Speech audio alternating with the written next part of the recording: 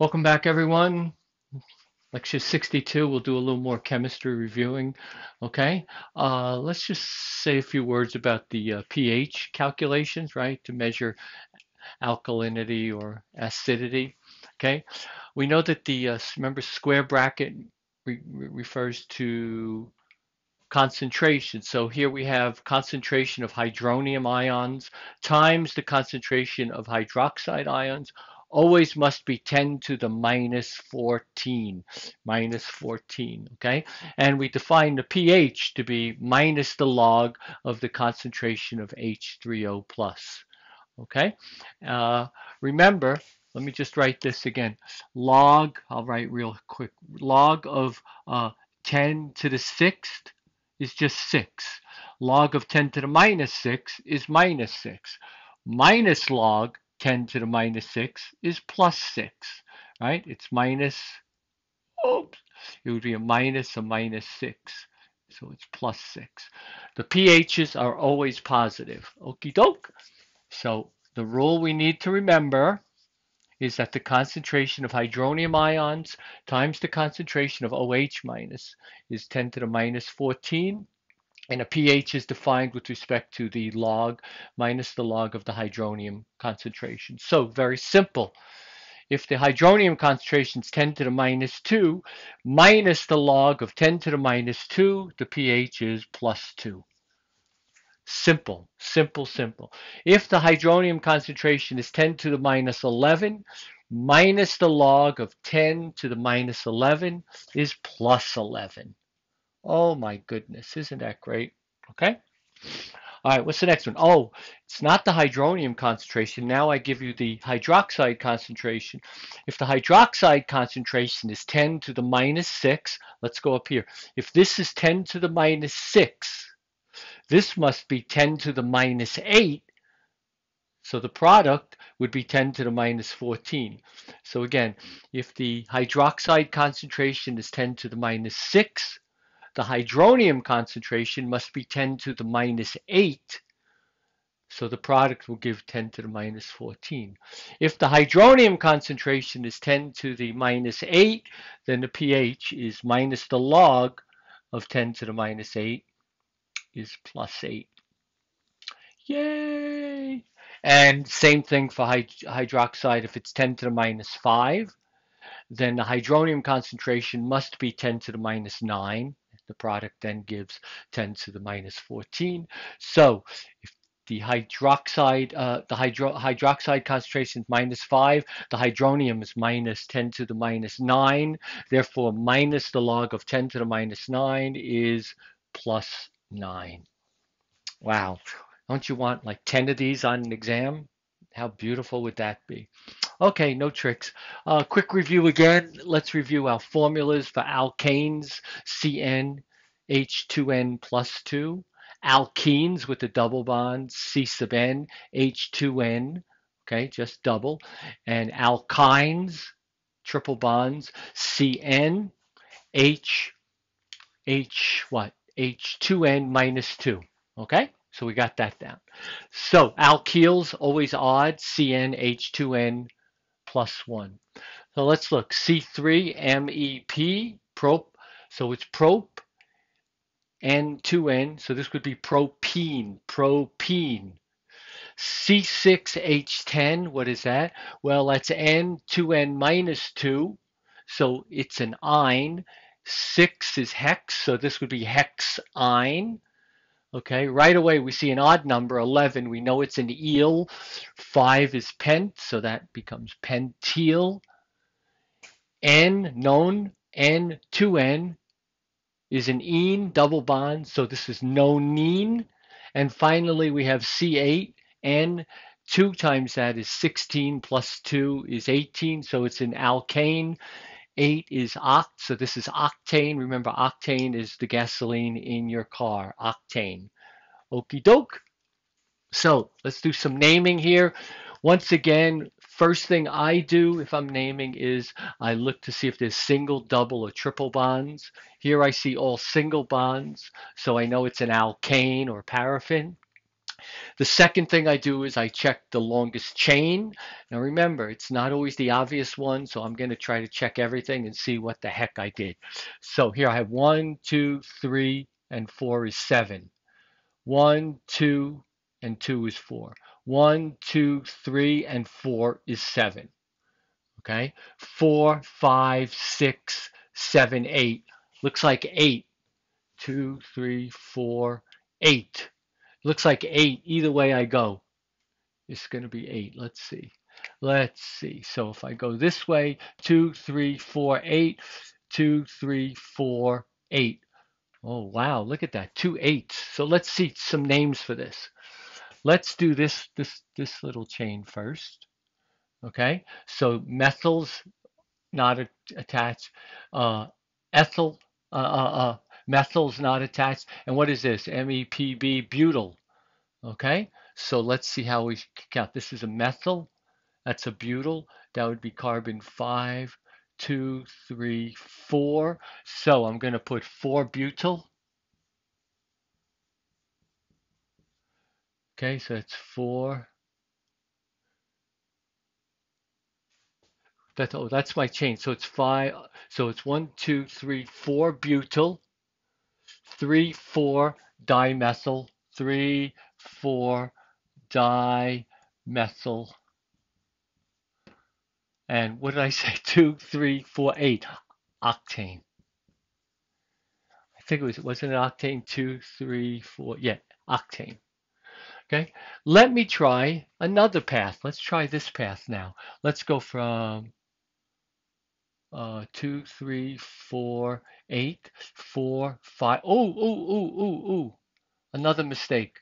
4, 5, 9. Look at that. You see? 4, 5, 9. So this is definitely not octane. It's nonane. Yay. See that? I made a mistake. I didn't really make a mistake. I wanted to see if you followed. I wanted you to be cursing me out, saying, no, you fool. The longest chain is 9, okay? So look, 4, 5, 9. Everybody see that? Trying to show you that you need to you got to be very careful. You got to count every way, every which way, and make sure that you get the longest chain, all right? Do not settle. All right, so this is clearly 4, 5, 9. Absolutely no name. Cool, right? So there's my methyl. Now, look at this, look at this. This whole thing is the addition. 2, 3, 4, 9. C4H9 is my addition, okay? And my methyl is an addition. So remember, MEPB, this is butyl, and this is methyl. All right, so I think we're going to count from here, aren't we? Oh, sorry, this is our chain. So it doesn't matter if we start from this way or we start from this way. It doesn't really matter. This would be carbon 5. So on carbon 5 is both the methyl and the butyl. So what do I say? So we have 5 butyl, 5 methyl. Nonane, not octane. Once again, if I gave this on an exam, I would certainly have octane as one of the choices. Be very careful. Okay, I want you to see that you have to really count and make sure. Okay, and don't follow me. Check everything I do. Okay, I'm going to erase this now so we have a little more room. Okie doke. So let's name this beast. Okay, let's try to name this beast. All right, let's see. What do we have? Well, we have a triple bond. That's the first thing I see. So I know the ending is going to be YNE, right? It's an ine. Why do I know it's a wine? Because of the triple bond. Remember, the triple or double bond. The triple bond determines how to count. If I look, this triple bond is on this carbon and this carbon. So this is going to be carbon 1. That's going to be carbon 2, no matter what. This is a 2-something ine. So let's count. 1, 2, 3, 4, 5, 6. 1, 2, 3, 4, 5. 1, 2, 3, 4, 5. 1, 2, 3, 4, 5, 6, 7. 1, 2, 3, 4, 5, 6, 7. 1, 2, 3, 4, 5. Looks like 7, right? This looks like heptine. And it looks like a 2 heptine. Why is it 2 heptine? Because the triple bond is on carbon 2. So what did I just say with it? 1, 2, 3, 4, 5, 6, 7. So I'm going to darken this a little. Okay, so you can see what my chain is. Looks like a methyl, and it looks like a methyl. So that's carbon 3. This would be carbon 4. So it looks like a 4, 4 dimethyl heptine. 2 heptine, sorry, 2 heptine. You had to tell me where the triple bond is. So once again, if I'm doing this problem on an exam, trying to work it out quickly, first thing is anything without a YNE ending, because of the triple bond, those choices cannot be. The second thing is, and you have to be very careful, this one was more straightforward, you need to count the longest chain and then label it 2 heptine. So right away, hopefully there's not 5 choices that say 2 heptine. So right away you've eliminated some of the choices. The next thing to do is just see, once you have your longest chain, what the additions are. And here it's clear that it's dimethyl, both on carbon 4. Excuse me. Okay. Some benzene structures, some ring structures. Look, oh, what a mess this is, right? All right, this is pretty easy. We have 1, 2, 3, 4 additions. We've got bromine, bromine. What is this? Ethyl? What's C8H17? Do you know? Right? It's odd, so it's an eel. 8 is oct, so this is octyl. Octyl. And again, B comes before E, comes before O. So we're going to number this way. 1, 2, dibromo. 1, 2. So that makes this carbon 1, carbon 2, carbon 3, 3 ethyl, 3 ethyl. This would be carbon 4, so that would be carbon 5 octyl benzene. Let me just double check because, 1, 2 dibromo. On carbon 3 is an ethyl, C2H5. On carbon 4, on carbon 5 is my octyl. That looks right. That was pretty easy. Okay.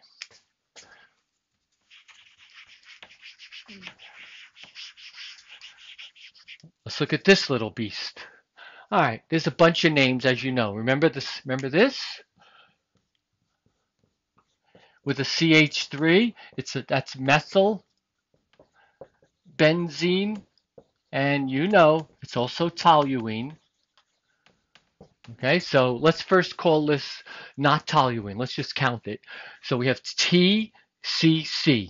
So 1, 2, 3, 4. 1, 2, 3, 4, 5. So I'm going to count counterclockwise with my chlorines. 1, 2, dichloro. That look right? 1, 2, dichloro. That's carbon 3, carbon 4. Then it would be 4 methyl benzene. Okay, all right, let's try to name it as a toluene because again, this can show up on an exam as toluene. If I call this compound toluene, it's this methyl group that defines it to be toluene. And what I mean by that is by defining it to be toluene, this methyl now is on carbon number 1. So we have a dichlorotoluene, right? But where is the chlorine? Well, let's see. If I count this way, it would be 2, 3, 4. If I go the other way, it would be 2, 3. It would be 4, 5. So I need to count clockwise. The methyl makes this toluene. So this would be carbon 1. So that's carbon 2. So this is 3, 4 dichlorotoluene.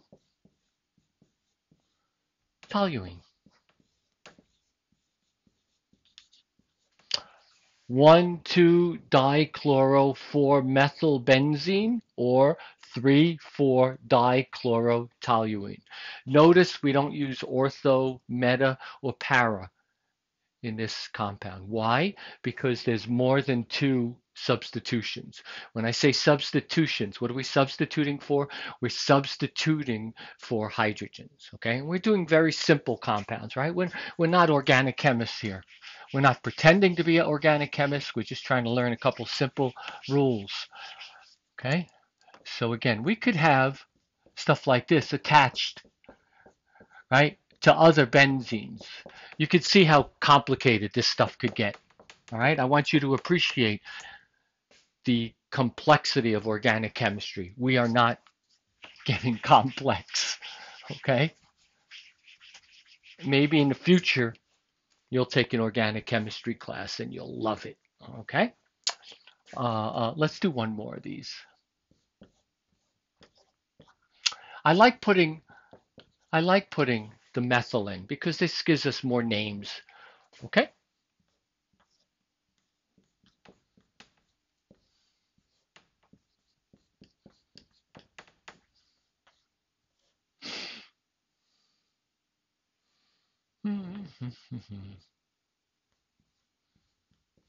All right, I don't know what I just made, but whatever, okay? So let's identify everything first, okay? This we know is a hexyl. Of course, we know methyl. 3 is MEP, this is a propyl. And 10 is decyl. Okay, so let's see. D, H, M, and P. D, H, M, and P. So this is going to be carbon 1.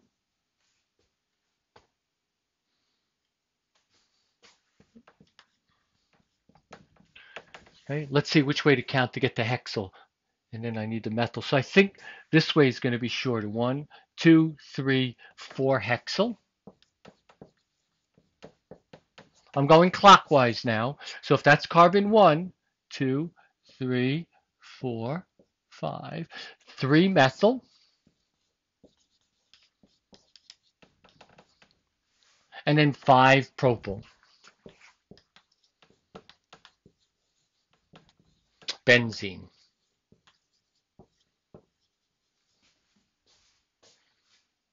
Okay. Take this crap out.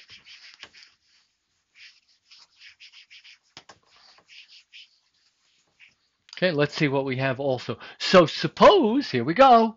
Suppose now I use this as my definition of toluene. This then becomes carbon 1, doesn't it?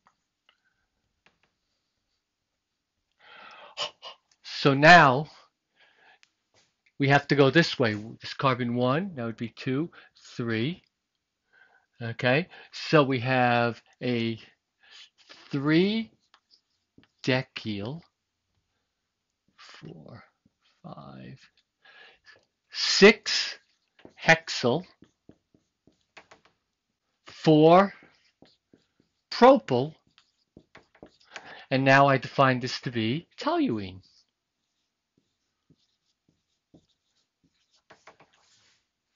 Okay, so 3 decyl, 6 hexyl, 4 propyl, toluene, or equivalently 1 decyl, 4 hexyl, 3 methyl, 5 propyl, benzene. Okay.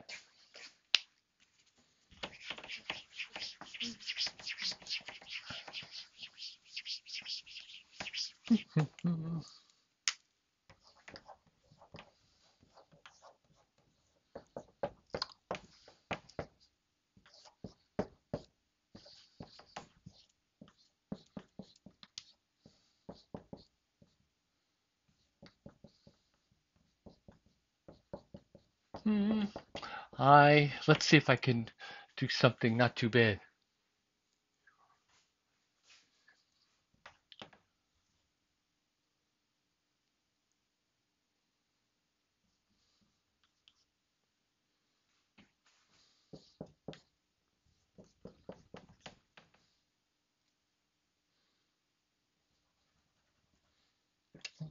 How's this looking?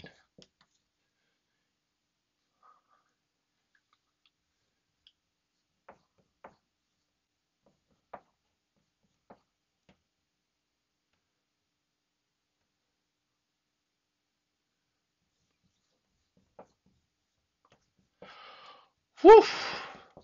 Oh, my hand is getting tired. Okay, sorry for that. All right, let's see how we did. Can we make out what this is? So let's find the longest chain. I think I did it. 2, 3, 4, 5, 6. 2, 3, 4, 5. 2, 3, 4, 5, 6, 7. 2, 3, 4, 5, 6, 7. 2, 3, 4, 5, 6, 7. 2, 3, 4, 5, 6, 10. 2, 3, 4, 5, 6, 7. Looks like 10 is going to be my highest. All single bonds, right? So it's decane. So let me do this. D, D, D, D, D, D, D, D, da, da, da, da. So this is my decane. Decane. I'm going to write that here. Decane. Okay? So what do we have? If this is my chain, ethyl, methyl, methyl. Wow, this stuff's not part of my chain. 1, 2, 3. So it's C3H7 is MEP propyl. And oi, oi, oi, oi, oi, what is this crap? C3H7, another propyl.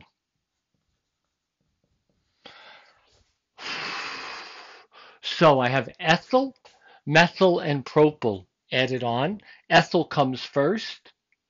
I think I'm counting from here. So that's carbon 2, carbon 3, carbon 4, carbon 5, carbon 6.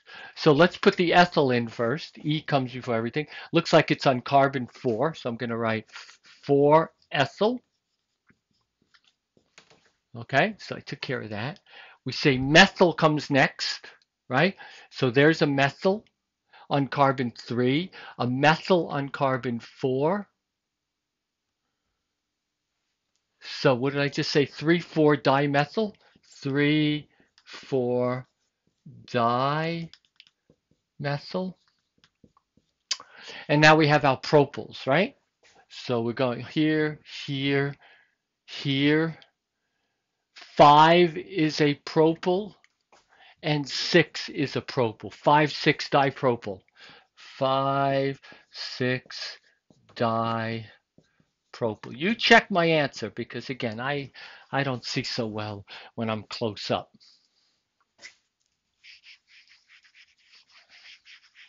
So my answer for this molecule was 4-ethyl, 3,4-dimethyl, 5,6-dipropyl, decane. Decane. Okay. Once again, if I was doing this on an exam, I notice there's all single bonds. The ending is ANE. It's an alkane, paraffin, right? The next thing we do is we try to find the longest chain like I did. I think once I find decane, I know that's the longest chain, okay? And then what I do is I circle all the additions, the ethyls or methyls or whatever I have, right? And propyls and see where they are, see which way to count, and the rest is rock and roll. Not so bad. Okay?